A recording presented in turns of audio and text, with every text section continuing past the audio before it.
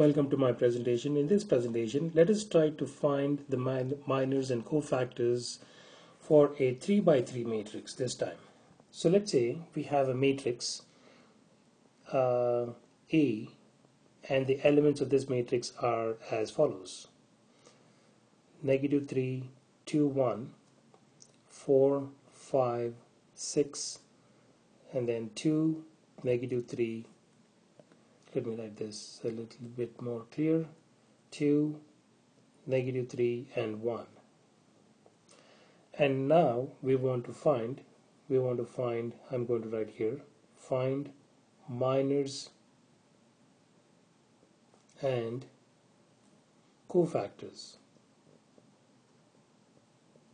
Minors and cofactors we will calculate for the elements, for these elements, A11, A12, and A13. Okay, and then if we can fit in the other ones, we'll try to fit in here, or else we will show that in my next presentation. So let's get started. We want to find the minors of these elements. How do we do that? To find the minors, M11, we can write this one as follows. We'll write the elements of the given matrix: -3, 2, 1, 4, 5, 6,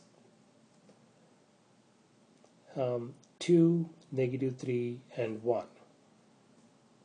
And in here, since we want to find the minors of element A11, we're going to circle the first row, element, and then we're going to delete that row and that column, the corresponding row and corresponding column, and whatever is left, that is going to be the minor of the minor of that particular element.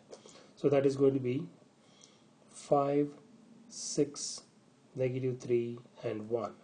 We want to find the determinant of that. And the way to do that is as follows. We're going to multiply, we're going to multiply the minors, major diagonal elements, which is going to be 5 times 1, minus multiply the minor diagonal elements, and that is going to be -3 times 6. And therefore, when we simplify this, this is going to be equal to 5, -3 times -3 is +3, 3 times 6 is 18. So 5 plus 18. So 5 plus 18, that's going to be equal to 23. The minor of element 11, minor of element A11 is going to be 23. This is 18. Okay, and we can find the cofactors. We'll simultaneously find the cofactors as well. C11 is going to be equal to -1 raised to the power of 1 plus 1, M11, right? And therefore we can expand that as follows: -1 raised to the power of 2, M12 is 23. So since the value -1 raised to the power of 2 is +1, +1 times 23 is going to be equal to 23, and therefore that is the value of C11. So we got the minor and cofactor of element A11. So let us find the minor and cofactor for element A12. So to do that, let us do this. The minor of element A12 can be written as M12, like that. And this time, let us write the elements down, and then we'll see which row and which column we need to eliminate. So the elements we have are as follows: -3, 2, 1, 4, 5, 6, 2, -3, 1.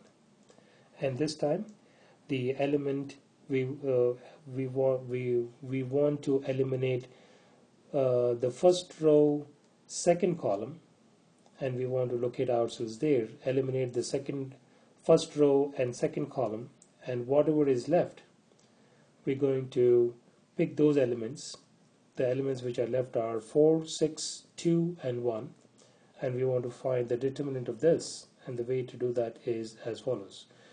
We're going to multiply the elements along the major diagonal, which is 4 times 1, minus multiply the elements along the minor diagonal, which is going to be 2 times 6, 2 times 6.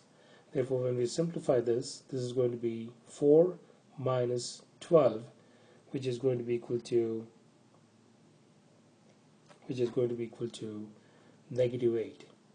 Okay, so that is the minor of element A12. Let's find the cofactors of this. The way to do that is as follows. C12 is going to be equal to negative 1 raised to the power of 1 plus 2. I is 1 and j is 2 here. Mij, M12. So therefore, negative 1 raised to the power of 3, and then M12. M12 we just figured that one out as is equal to negative 8, and let's write that thing down.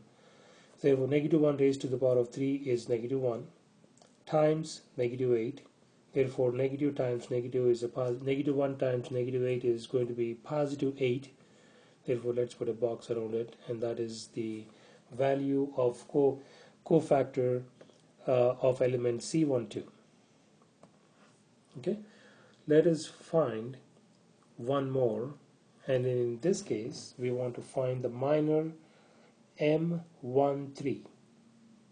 To find the minor of element A13, let's write down the elements of the given matrix, which are negative 3, 2, 1, 4, 5, 6, and then 2, negative 3, 1, and this time we're going to delete the first row and delete the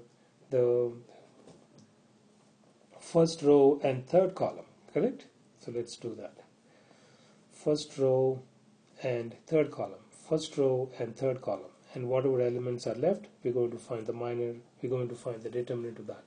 The elements which are left are 4, 5, 2, and negative 3, and therefore the determinant of this is going to be the product of the major diagonal, which is going to be 4 times negative 3 minus the product of the minor diagonal, which is going to be 2 times 5. Therefore, 4 times negative 3 is negative 12, and then minus 2 times 5 is 10. Therefore, when we simplify this, this is going to be equal to negative 22. The minor of element A13 is going to be equal to negative 22. Let's find the cofactors as well. C13, the cofactors of element A13 is going to be equal to, the formula is negative 1 raised to the power of I plus j. I here is 1, j here is 3, and times M13, right? Therefore, we can expand this one out as negative 1 raised to the power of 4. M13, the value we just found out is equal to negative 22. Therefore, negative 1 raised to the power of 4 is positive 1, and then positive 1 times negative 22 is going to be equal to negative 22. So this is how we can find the cofactors of Cij, cofactors of element A13. Okay. Therefore, we can find out the values of the rest of the elements, and I want to just write them down here, and then you can see how these come out. Okay. So the summary in here is M11 is positive 23, M12 is negative 8, we've seen that, and then M13 is going to be equal to negative 22, and then M21 is going to be equal to positive 5, then M22 M22 is going to be equal to negative 5, and then M23 is going to be equal to positive 5. Let me move this a little bit more. And then M31, we can find the value, and then that value is going to be equal to 7. And then M32, the value is going to be equal to negative 22. And then the value of M33, that is going to be equal to negative 22. So these are the minors, and then to find the cofactors, we can write the cofactors as follows. We found these as follows. C11 is going to be equal, it was equal to 23. We saw that. C12 is equal to 8. We've also seen that. And then C13, cofactor of element A13, is going to be equal to negative 22. And then the rest of the, we can find the rest of the cofactors as follows. C21 is going to be equal to negative 5. C22 is going to be equal to negative 5. And then C23 is equal to negative 5. And then C31 is equal to positive 7. C32 is going to be equal to positive 22, and then the value of C33 is going to be equal to negative 23. So this is how we can find the values of minors and cofactors. Okay. In my next presentation, we should look at some more examples related to determinants of a matrix.